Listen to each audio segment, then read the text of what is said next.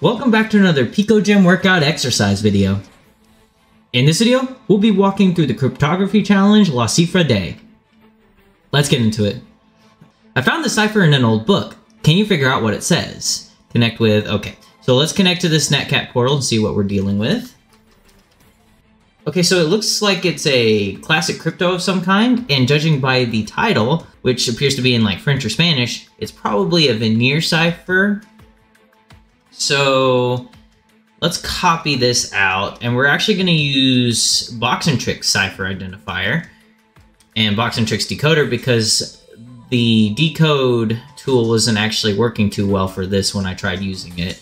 So we're going to go ahead and analyze text, and sure enough, veneer cipher shows up in one of the options here. And then let's just go to the veneer cipher tool.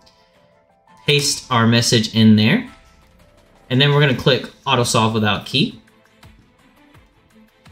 Now you're going to notice that a bunch of these, well, actually the majority of these use only 4 characters in their key variations, which are F, G, A, and L, right?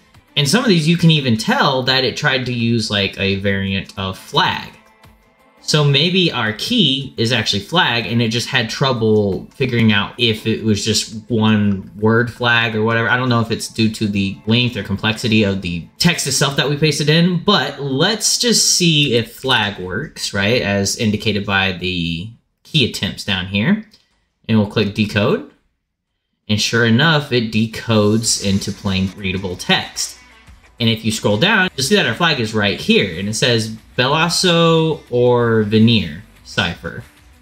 So we'll copy that, paste it in, and submit. Alright, if you enjoyed the video, drop a like and subscribe to the channel to show your support. Turn on post notifications to get regular injections to cipher content directly into your feed. Check out our Patreon, join our Discord, and follow us on Twitter. Links in the description box down below. And leave any feedback or questions in the comment section down below. This is Almond Milk. Thanks for watching. Goodbye, world.